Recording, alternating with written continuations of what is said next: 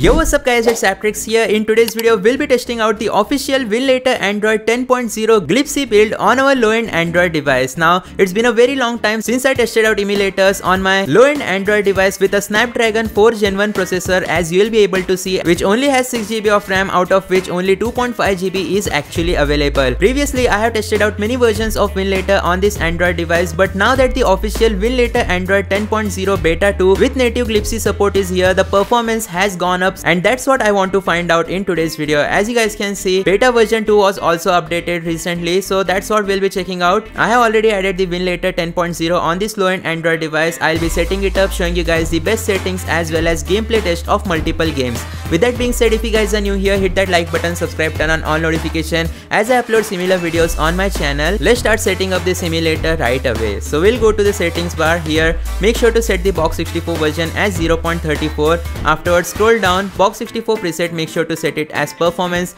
duplicate it, and then tap on edit. Set the save flags level to 0 and tap on OK. Once that has been done, now we'll create our new container where we'll be setting the screen resolution as 800 by 600. In terms of graphics driver, we get the 25.0.0 graphics driver, and currently there are no new graphics driver that needs to be imported, so we'll go with this default version. In terms of DX wrapper, let's go with DXVK 2.4.1, which has been selected by default. Afterwards, we'll enable show FPS option. Scroll to the advanced settings here, box 64 preset, set it as the performance preset that we just created. Startup selection as aggressive, Windows version as Windows 7, and that's about it. We have successfully applied the best settings. Audio driver, set it as pulse audio. Let's tap on the tick mark to create our brand new Windows container inside our low-end Android device. With that being said, let me show you guys the games that we'll be testing out in today's video. So guys, in today's video, we'll be testing out 3 games, which are the 3 most important games that will provide us with proper benchmark if the performance of Winlator 10.0 has improved on low-end Android devices. So I have the Assassin's Creed Rogue, Grand Theft Auto 4, as well as Amazing Spider-Man 2. All of these are very high graphics, high-end PC AAA titles of their own time. So let's get started with Assassin's Creed Rogue right away. To find out how well does this Windows emulator work on low-end devices now that the glitchy support has been added. So here I'll just go ahead and enable virtual gamepad input controls. At the top left corner, you will be able to see the FPS bar has been enabled, so we'll get an correct idea of how well does our game actually work. So there we go, Assassin's Creed Rogue. Press any key to start. So let me quickly go into game, and you will be able to see the on-screen touch controls still do not work, which is very weird to be honest.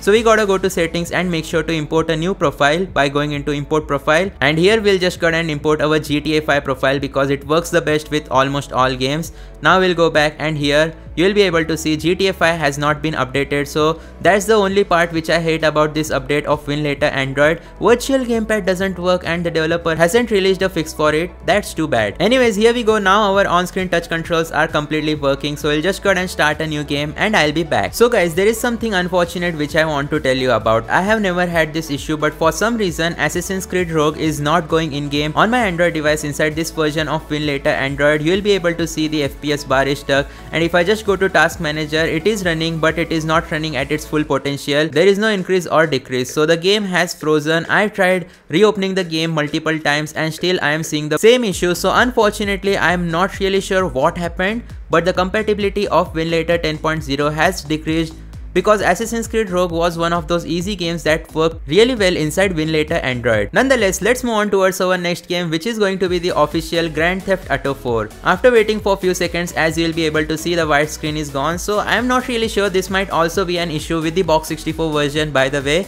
as we are using the latest 0.34 box 64. Some games may not boot, I just remembered that, but here we go. As you will be able to see, our Grand Theft Auto 4 is about to start. GTA series games are officially the most stable games that you can easily emulate inside Winlator Android. Anyways, in graphic, make sure to set everything to low, and I'll be back. Now that we have applied the best setting, let's just go ahead and start a brand new game. I hope this game works though. If not, then we'll need to change the box 64 version. And there we go, starting a new game. It looks like this game is freezing as well, so this is a very weird bug. Let me just go ahead and close the Winlator Android, but before doing that, in task manager, you'll be able to see everything is stuck. So I think this is due to box 64 version. We'll just go ahead and close the emulator. Afterwards, go to settings settings in Box 64 version, we'll be setting it to 0.3.2 and once again performance preset which we just created. And there we go guys, this time you will be able to see our game has successfully started. It did not freeze. So Box 64 version, definitely make sure to downgrade it to 0.32. Anyways, I have skipped the cutscene, so let's find out. But I think I spoke too soon, because you'll be able to see for some reason the FPS is once again stuck.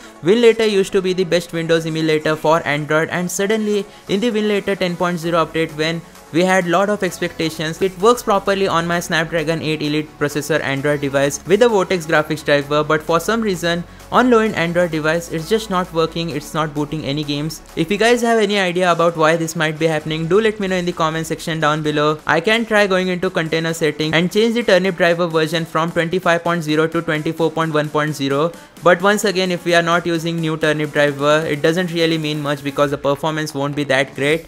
Though we'll try downgrading the turnip driver, and I'll try out GTA 4 for one last time to see if it works or not. And there we go guys, changing the turnip driver actually worked, as you'll be able to see we managed to boot inside game of GTA 4. But at the top left corner, you'll be able to see the FPS which we are getting.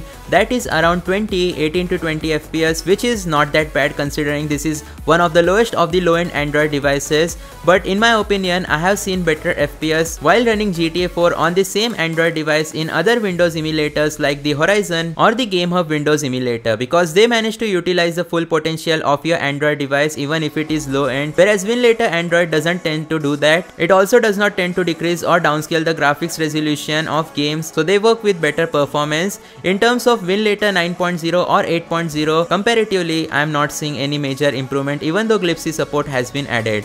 So I want you guys to let me know in the comment section down below what do you guys think about this version of Winlator Android and how well does it actually work on your own mobile devices. I'll see you guys next time. Thanks for watching. Peace out.